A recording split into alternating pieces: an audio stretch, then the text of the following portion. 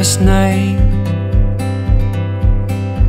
Hey YouTube, how's it going? I'm actually out in the country doing some time lapse right now, just of some windmills up on a hill. It's an awesome scene. Never time lapsed windmills before. It's pretty windy, so I'm kind of crouched behind my car. So the blades of the windmill are going pretty fast. So I'm gonna see how this works out. But today I'm doing a microstock kind of trip out into the countryside, less about abandoned and more about making some money off microstock, doing some new things. So that's what today is all about. So yeah, join with me. This is just my first stop, and then I'm gonna hit another spot. So I'll take you to the next spot here in a second. Called your name in the darkest night. Because the blades are moving pretty fast, and I'm trying to do it at a pretty good interval right now, like a pretty fast interval. So with a Nikon mirrorless, you can actually internally you can shoot set it to shoot half-second intervals. So that's pretty fast actually for a camera. So that's what I'm shooting at, is a half-second interval. Then I think I'm at 1/13 of a second, just to give the blades a little bit of a motion blur. I'm not sure how that's gonna go or how that's gonna look, whether that's too much blur or too much or not enough blur, but first time, right? So that's what I'm gonna try to do. It's just beautiful with the clouds. They're all poofy and nice right now. So it's great out here in the country. Okay, I'm back in the car. So yeah, I'm just gonna post those I'll post one of the time-lapse clips right now. Hopefully they worked. I just wanted you to be able to see it, just so you can see how the settings that I chose looked for this little clip of these windmills running. So like I said it before, half-second interval, 1/13 of a second shutter speed. So hopefully that worked. I needed you most, and that's when you came. Anyway, yeah, when I was driving out here, I'm gonna go to my next stop in a minute, but it's pretty windy outside. I had to take my hat off out there to blow it away. But like, as I was driving out here, I was thinking about microstock and like the question that you really need to ask yourself if you want to get into stock at this point. And I think I have an answer to that. The question you need to ask yourself, and I'm gonna sort of talk about this over the course of this trip. But right now I'm gonna get to my next stop. It's gonna be another windmill location where I'll be shooting, wind turbine. I don't know what they're called. We're gonna try to shoot video and some photographs. So I'm gonna get there right now while the sun and the clouds still look awesome. I woke in a sweat. Okay, yeah, I'm in the next spot now. So just pulled over, set up my camera. There's actually a little bit less wind here, so still got my hat on. I'll just go and I'll show you what I got for a composition. There's a nice little pond here, so got some windmills, some cow pasture, and some water here in the foreground. Not the best spot, I don't think. Not as good as I was sort of thinking in my mind when I sort of scouted this place, but that's what I'm gonna try to shoot right now. So I'll just show you what I'm looking at.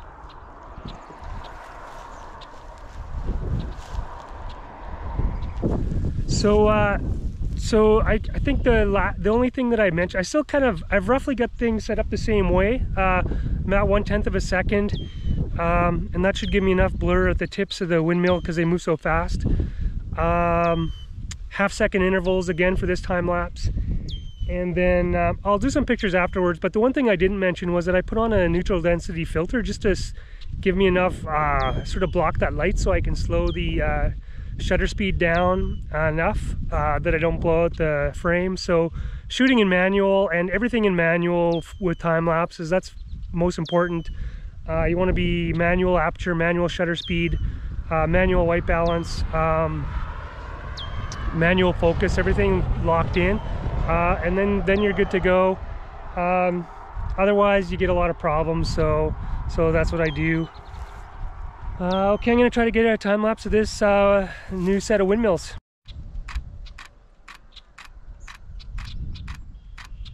Okay, so that's going. So what I thought I'd do is I had mentioned that I'd been thinking about the question that you need to ask yourself if you're getting into microstock now. And you know, I've been thinking about it a lot because the money has been decreasing, and I think what's true is, or the most true thing you can say about Shutterstock right now, or sorry, microstock right now, is that the easy money is gone. And that's, I've been doing this for a while and I made so much of the easy money, but the easy money days are over. And so now you have to actually you have to do more than just go out as a hobby photographer or hobby videographer, and you have to actually do a little bit more work to make good money. I mean, obviously you could make a ton of money working hard in the past, but it was easy for people like me who were just hobbyists just to step in, take some photos of whatever they're photographing and make good money. So yeah, like I said, the easy money is now gone. I gotta check this, see how it's going right now. Okay, I think that's done actually. So I am going to take this tripod down and I'm going to take a few photos as well, just because it is kind of nice. It's unfortunate the wind is coming in from the opposite direction, so that I need, so the blades of the windmills are faced away from me. It would have been cooler if they were, I think, directed towards me maybe, but that is what it is. So I'm gonna snap off a few photos and then I'm headed to another spot that I photographed before.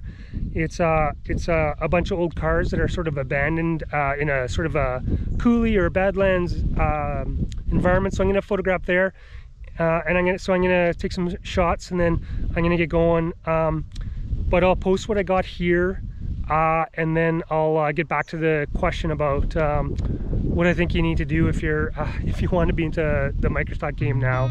I've seen a lot of change, been through a lot of pain. Some things are not the same as they were a year ago, but all will be okay. I move on each and every day.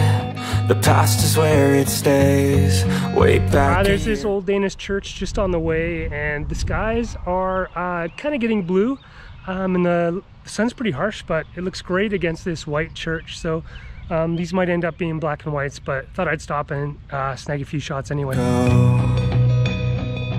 I've changed for the better this time. All right, that's it. Great little stop. I'll throw those photos up right now so you can see these if you're interested. I would never be fine. I strive just to say I'm alright, and for the first time in a long time I'm alright. I've seen a lot of change. Okay, on to those cars that I was talking about. Just got a little bit of gravel road driving now, and it's looking so nice outside. It's so nice. It's like the warmest day we've had all year,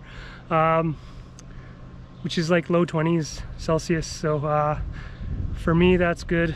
Been through a lot of pain. Some things are not the same as they were a year. Took a wrong turn, or actually the road was closed, so I had to go a different route.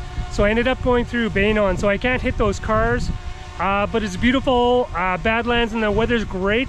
So why not throw the drone up in the air? Yeah, I actually fly it sometimes. So I'm shooting in over this coulee. It's looking pretty awesome. I'll show you the footage right now. But all will be okay. I move on each and every day. The past is where it stays, way back a year ago.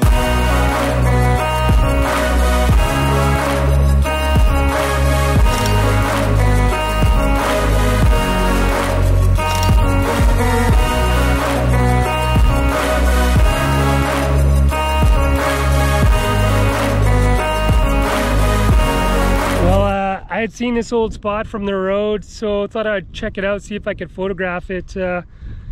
Doesn't look like it's gonna happen. It's pretty buried in trees, so I'm just gonna skip this one, I think.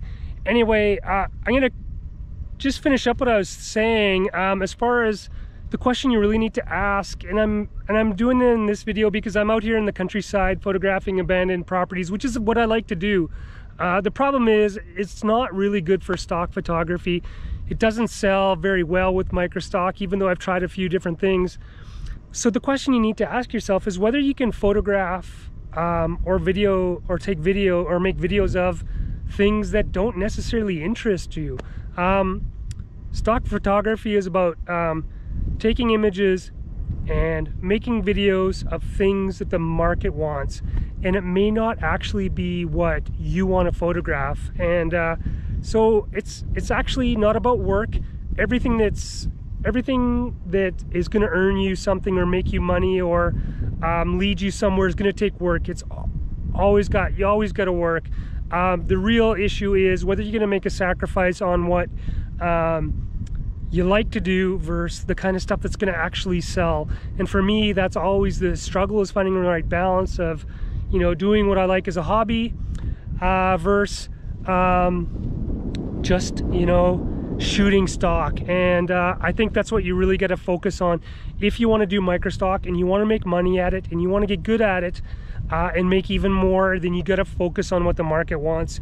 You can't just play with your camera like I do and be a hobbyist and drive around taking photos of stuff that's interesting to me personally but not to the world. So yeah, you gotta ask yourself whether that sacrifice is a sacrifice that you're willing to make. All right, I'm gonna get back to town and I'm gonna do some actual stock photography before I go home. So hope this was worth your time. We'll see you on the next one. Take care. I ain't going back, I'm not falling. I'll push all my chips and call all in. I'll bet on myself, you keep stalling. I hear destiny and it's calling. I'll keep my head up high through the downs and lows. And we're all going live, still nobody knows. But I'ma choose what's right and take what comes and goes. And ain't no one in life holding me back no more. I've seen a lot of change, been through a lot of pain. Some things are not the same as they were a year ago, but all will be okay. I move on each and every day. The past is where it stays, way back a year ago.